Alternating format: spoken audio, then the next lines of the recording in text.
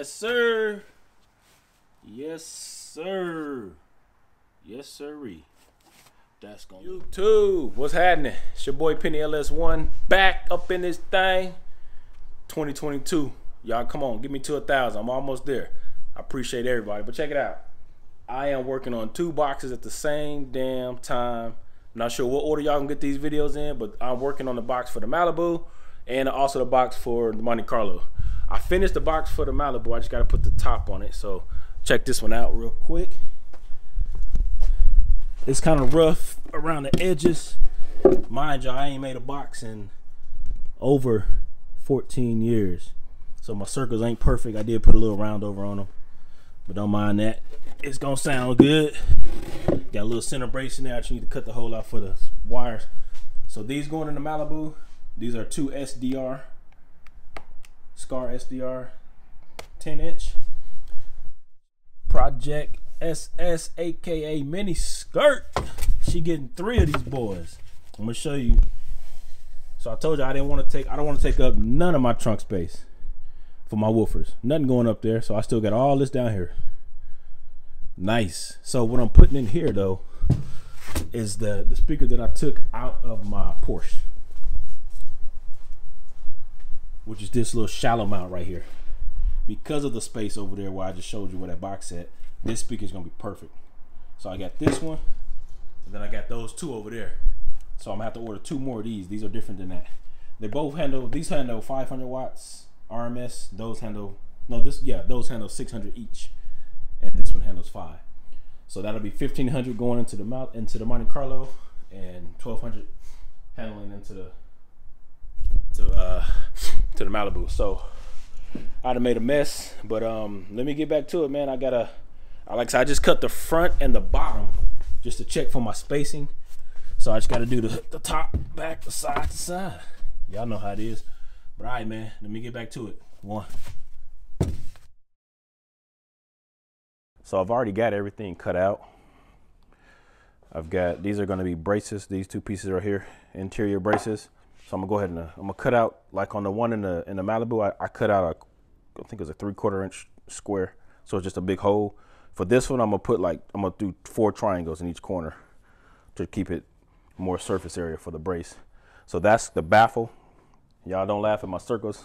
I'm trying to do everything freehand. I don't have a table saw. I have a router, but I don't have a router table, or I don't have the circle cutting jig. So I'm trying to do it by hand, which I will. So I already got the holes for the woofers, and then this is gonna go over top. And I just need to cut this piece out right here, and that way the woofer will set flush. So that's the front baffle, the interior braces, left, right, bottom, top, and the back, I believe. So I'm gonna put you on time lapse. I'm gonna go ahead and close this one out. I'm gonna put you on time lapse while I glue everything together and get everything nailed together. And then I'll show you the completed enclosure in the trunk. So let's go ahead and get this time lapse rolling. Thank everybody for rocking with your boy. Make sure you comment, like, subscribe. Check me out on Instagram at PennyLS1. And for all your merch, if you want to support the channel, go to pennyls1.com, pick you up a hoodie or a t-shirt. Let's get it.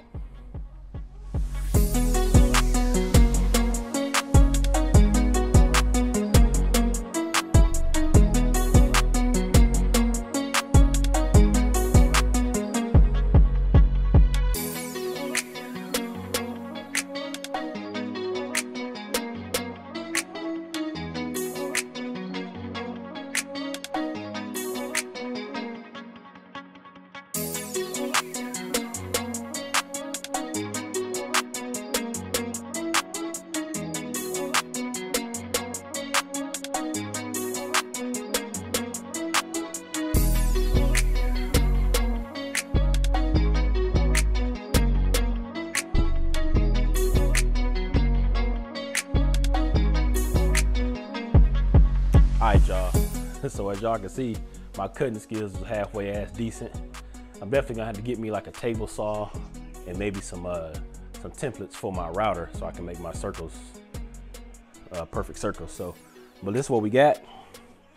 It's exactly what I was going for. It sticks out just a little bit past the back deck, but as far as it can go back without interfering with the hinges on the trunk. So as you can see, the trunk does close. So that is perfect. And like I was just doing, making this brace. So I got to make the other one, but I routed around over this with a router bit so that the air that passes by that is on the smooth edge. And I just got to finish the other one. That thing there was kind of a pain to make, so I just traced it out and I'll just cut it out again with my jigsaw. So let me get all this buttoned up, and then I'll come back and close y'all out here in a second. But I still do have to order my other speakers. I haven't ordered the other two Skar VD shallow mount woofers. So once again, I'm putting 3 shallow mounts in the Monte Carlo, and I've already got the woofers in the Malibu. I'm actually about to readjust my amp again with my multimeter, but I'm thinking I'm gonna have to get a bigger amp. I'm running 900 watts at 1 ohm on those 2 SDR10s, and it hits, but I think they need some more power. I mean, they're rated at 600 watts each, so I need about 1200 watts to get them to the max. So I'm gonna play this. I mean, I'm gonna bump it on this amp, but when I buy these 3 speakers or these 2 speakers for the Monte, I may end up getting the same amp that I'm gonna use for this one, because these are gonna be 1500 watts. I could probably put 1200 on them and they'll be fine. And then those are 1200, so I'll probably just get 2 1200 watt amps. But see, that's the thing, Skar don't make a 1200 watt amp. They have a 1500 watt. All right, y'all, I know I had said that Skar Audio doesn't make a 1500 watt or a 1200 watt sub amplifier. Well, they do, just not in the configuration that I need. So if you look at this, the wiring here that I need, I have 3 subwoofers that are dual 4 ohm with 1 amp. These are my options, 0.67 or 2.67. So if you come over here and look at the Skar amp that I'm looking at, it's the SKV2 3500.1D. It's capable of both 1 ohm and 2 ohm. I can't get a 1 ohm load. I'll be below 1 ohm, so I can't get that. I won't be able to run the 3500. And at 2 ohms, it does 2050, which will be, even though I'll be wired at 2.67 ohms, I still don't think that that'll get down below or close to 1500 watts. So that may be overkill.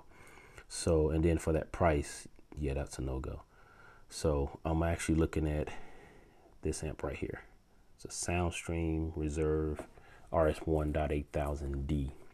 Has 2 80 amp fuses.